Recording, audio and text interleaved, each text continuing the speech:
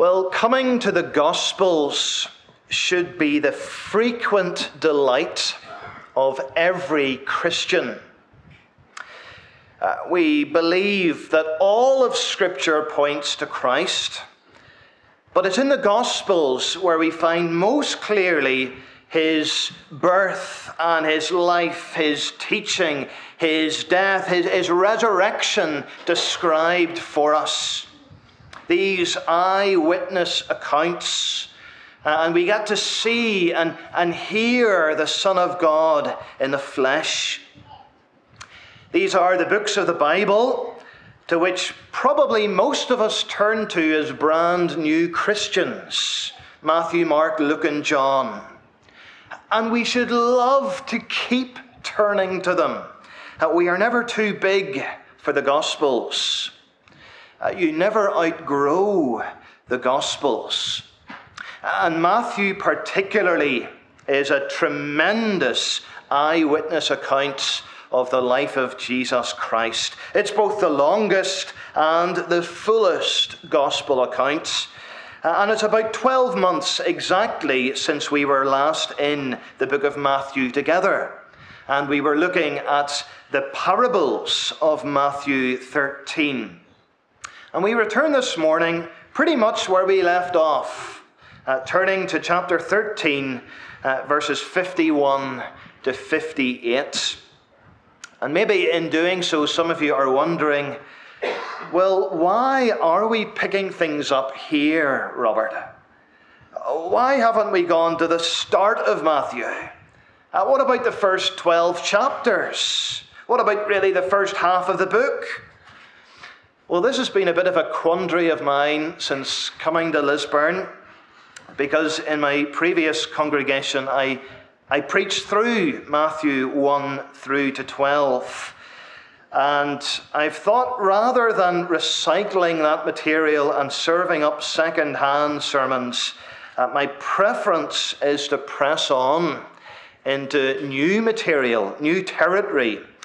And if you really wish, I think all 50 of those sermons are available online, whether sermon audio or YouTube. You could fill a day or two if you wanted. But this morning, we certainly aren't any lesser off picking things up here towards the end of chapter 13. In fact, we're actually coming to a very significant juncture in the whole book. As we come to the end of this chapter, we're leaving behind a substantial section which has been focused on the wonderful teaching ministry of Jesus. The Sermon on the Mount, the parables, and so on. And people have been flocking to hear him. They've been coming in their crowds to see his miracles. You could say at this point, Jesus is at the peak of his popularity. In fact, at the start of this chapter, the crowd on the beach listening to him is so large, he has to get into a boat and go out into the water a little bit in order that he's got a bit of space to teach them. So you could say he's reaching celebrity status at this stage in his ministry. But we know his popularity will not last. And actually, this morning's passage really starts to introduce strong ill feeling toward Jesus. The mood towards Jesus is beginning to change. From now on, in Matthew's Gospel, there's going to be increasing opposition, so much so in time it will lead to the cross. So our passage really is something of a hinge upon which the whole book of Matthew turns. Moving from increasing popularity to increasing hostility. So it's not a bad stage to resume a series in the Gospel. He's just given in this chapter 7 parables. The parable of the sower, the parable of the weeds, the parable of the mustard seed, the parable of the yeast, the parable of the hidden treasure, the parable of the pearl of great price, and the parable of the dragnet. And as I say, it was about a year ago, September, October, November last year, when we looked at these parables together. The focus this morning is on how people respond. How people respond to the teaching ministry of Jesus. Responding to the teaching of Jesus. And there are two very contrasting responses before us in this passage. Firstly, we see some have the honor of setting forth treasure. Really, this is verses 51 and 52. Some have the honor of setting forth treasure. In verse 51, Jesus asks the disciples, have you understood all of this, all these parables? He clearly doesn't want them just to be merely interested or merely appreciative of his ministry. He wants these things to sink down. He wants them to impact them, to change them. Have you understood all these things? And they reply with one accord, yes. Yes. And Jesus seems to accept their answer at face value. And that's maybe a little surprising for us, because we know these disciples. We know down the track there's going to be significant misunderstanding coming to light. There's confusion ahead for them. Yes, they may not have understood everything completely about Jesus' ministry, but to some extent they've got the message. These things they've understood about the kingdom of God in these parables. They're believing these things and they're prepared to act upon them. Yes, they say. We've got something here, Jesus. We have understood something of what you're telling us. And we should see that already as a tremendous blessing to these disciples. Because Jesus had said earlier in the chapter, the parables wouldn't be understood by everyone. Parables could only be understood with spiritual help. Verse 11. To you it has been given to know the secrets of the kingdom, but to them, to others, it has not been given. Verse 16, blessed are your eyes, disciples, for they see, and your ears, for they hear. So you see, these disciples, they didn't understand because they were smarter than anyone else. They understood because God had revealed it to them. Their eyes had been opened. Their ears had been unblocked. What a blessing for this group of men. What a blessing. And it's a blessing many of us share in this morning. By God's grace, many of us, we understand a great deal about these things. We don't understand everything completely, but a great deal. Not because of anything special in us, but because God has been gracious to open eyes and open ears. And so to these privileged and understanding disciples, Jesus says to them, verse 52, therefore every scribe who has been trained for the kingdom of heaven is like a master of a house who brings out of his treasure what is new and what is old. And it's almost like a mini parable. Jesus compares these disciples to scribes. Now, scribes have come up before in Matthew's Gospel. They were the recognized theologians of the day, the respected teachers of the day. They were often found ministering the word of God to others. And you'll know Jesus was constantly having run-ins with the scribes. We talk about the scribes and the Pharisees. So it's interesting. Jesus doesn't call the disciples scribes of the law, but rather scribes trained for the kingdom of heaven. Literally, scribes who have been discipled for the kingdom. Discipled for the kingdom. Think of these men, these disciples, for the most part, common, uneducated, ordinary men. And here's a great honor Jesus is bestowing on them. He's calling them scribes of the kingdom of heaven. teachers, theologians for the kingdom of heaven. He likens them further to a master of a house. You might say head of a household. That is to say, these disciples, they have been blessed in such a way that they are in turn there to provide now for others. They've been given resources with which they can provide for other people under their care. They've been entrusted with the knowledge of the kingdom.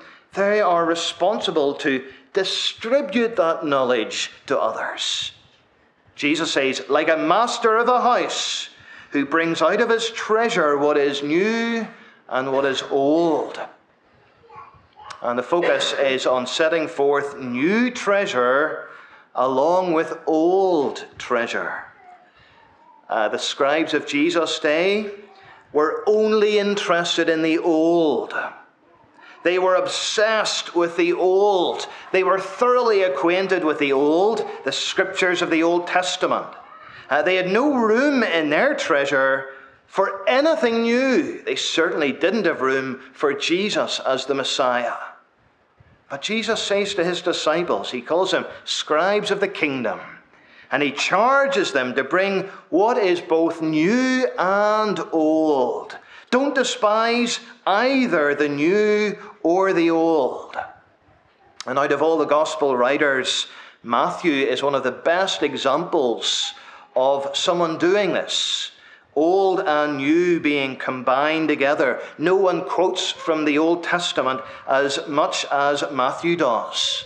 He looks back time and time again to the Old Testament scriptures, showing how they are completed and fulfilled and perfected in the person and work of Jesus Christ.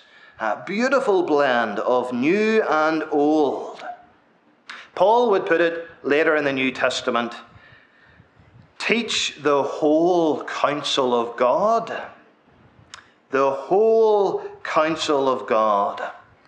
And the striking thing to me, friends, is whether new or old, Jesus describes both as treasure. Treasure. Treasure that isn't to be kept in a box. It isn't to be kept in a storeroom, but treasure to be brought out for others to see. These disciples, they are called to share this treasure with others. And we are with that, friends. This is to us too, sharing this treasure. The verb Jesus uses is really quite vivid. We are to bring it out. Literally, the word means fling it out, scatter it abroad. It conveys liberality, richness, abundance. In other words, you've been entrusted with all of this treasure, new and old.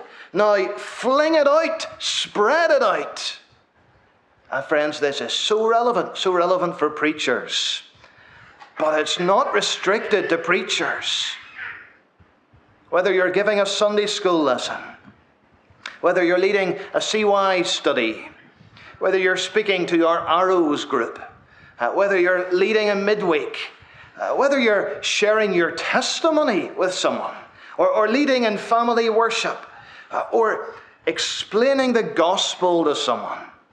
What a great honor you have to set forth the treasure of God's word, to fling it out, as it were, to handle it with care, yes, but seeking to amaze people with God. Incidentally, that's the title of a book by Kevin DeYoung about introducing young people to Jesus. It's called Amaze Them with God. I think that's really, really helpful. Amaze them with God. What a perspective for those who have this responsibility. Preachers, teachers, parents. You have the treasure. Now, seek to amaze them. Amaze them with God. What a perspective this has. This is when you come to sit under the ministry of God's word, whether in your daily readings, or your family worship, or in weekly worship. When you come to sit under the ministry of the word, What treasure will be set forth for us today? What treasure would you have for us today, God? At the funeral of Queen Elizabeth, the eyes of the world were upon and focused upon, remember, the sparkling crown and the orb and the scepter on top of her coffin. Part of the collection of crown jewels. Breathtaking in their beauty, magnificence. They were treated with the utmost respect and dignity. Yet even they, just the pride and joy of the crown jewels, even they fade. They fade into insignificance beside the Scriptures. As it was said when the Bible was presented to the late Queen on her coronation, this is the most valuable thing that this world affords. And there are some who have the honor of setting forth treasure. Setting forth treasure. That's one response to the ministry of Jesus. Some have the responsibility and the honor of setting forth, holding forth treasure. But secondly, some face the danger of getting too familiar. Verses 53 to 58. Some face the danger of getting too familiar. Jesus moves on. Verse 54 describes him coming into his hometown, the little backwater village of Nazareth. Small place of some 500 people, historians tell us at that time. So the kind of place where everybody would know everybody. And Jesus is teaching in the synagogue. It seems his reputation has preceded him. News would have spread of his miracles, his wonders. Lame are now walking. Blind are now seeing. The deaf are hearing. You can be sure they're telling everyone about it. And so we could understand Jesus has been invited probably to come and minister the word in the synagogue. And the folk are astonished at his ministry. Amazed. They've never heard anything quite like the preaching of Jesus. They say to each other, "Where did this man get this wisdom and these mighty works? Is he not the carpenter's son? Is his mother not Mary? Where did he get all this knowledge? Where did he get all this power?" Of course, they've got it backwards, don't they? It's not that Jesus got knowledge or power from anywhere. He didn't gain any wisdom. He didn't gain power from anywhere. He's the source, rather, of wisdom and power. But they can't see it. They can't see it. They don't want to see it. The sense of their question really is something like, where then did this man get all these things? This man, you can almost hear the contempt in the question.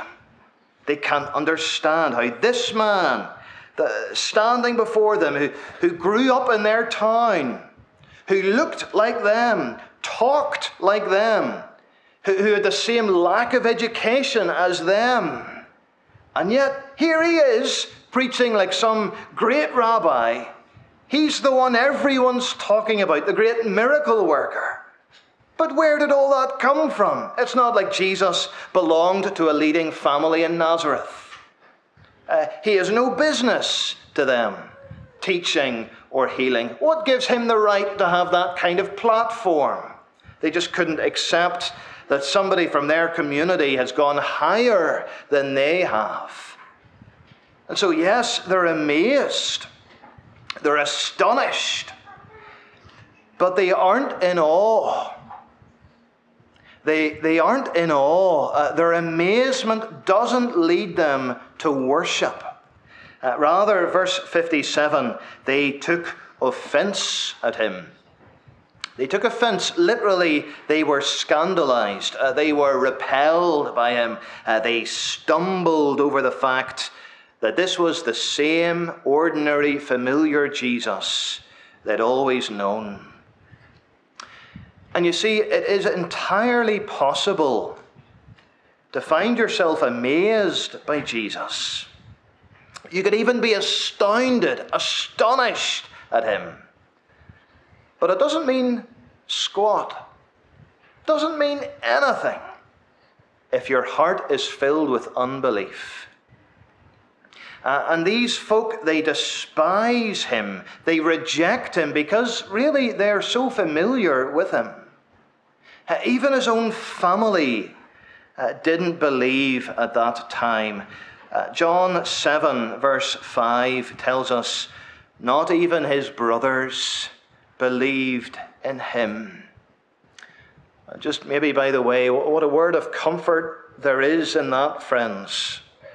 For those of us this morning who have unbelieving family members, for those of us who will be heading home after worship to go to a mixed home in some respects, where there are those who don't share the same faith we have. Somewhere that really should be the safest, most supportive place for a Christian. And yet for some of us, it's a lonely existence. Jesus knows all about that.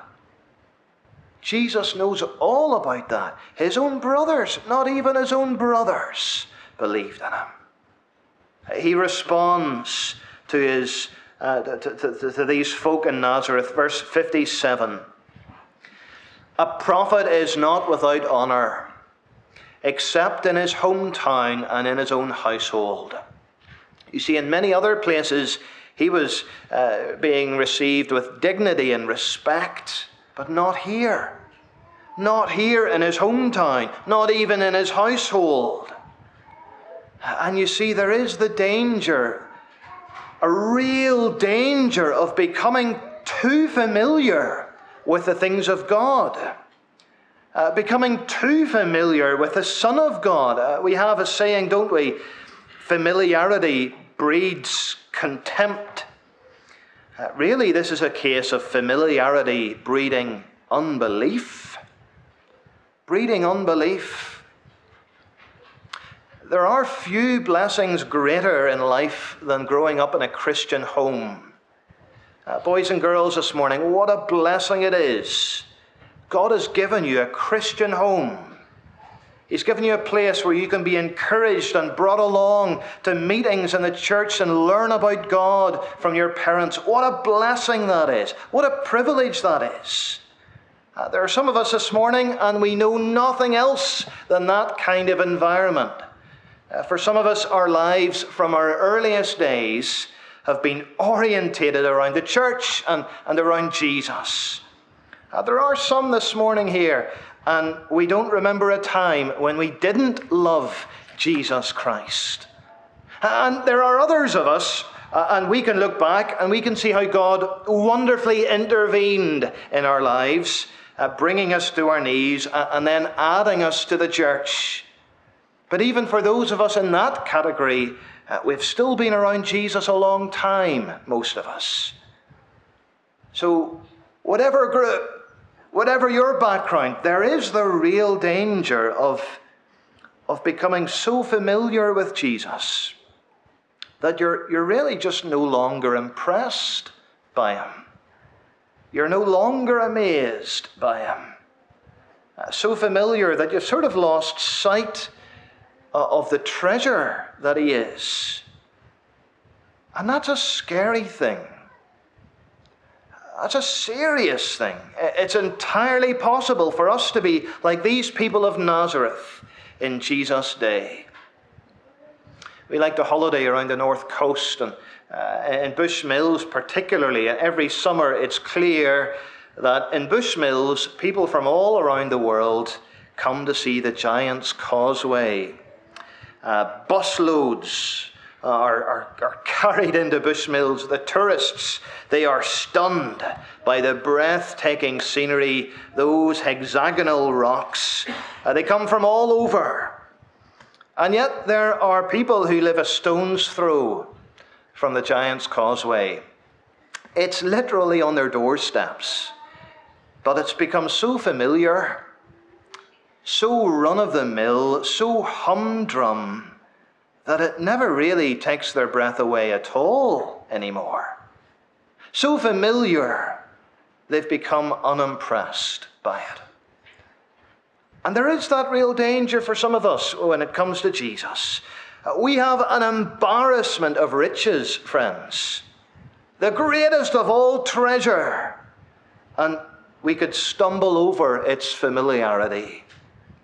Like the spoilt child who wants for nothing when it comes to toys and games and gadgets and books, and yet still they complain of boredom.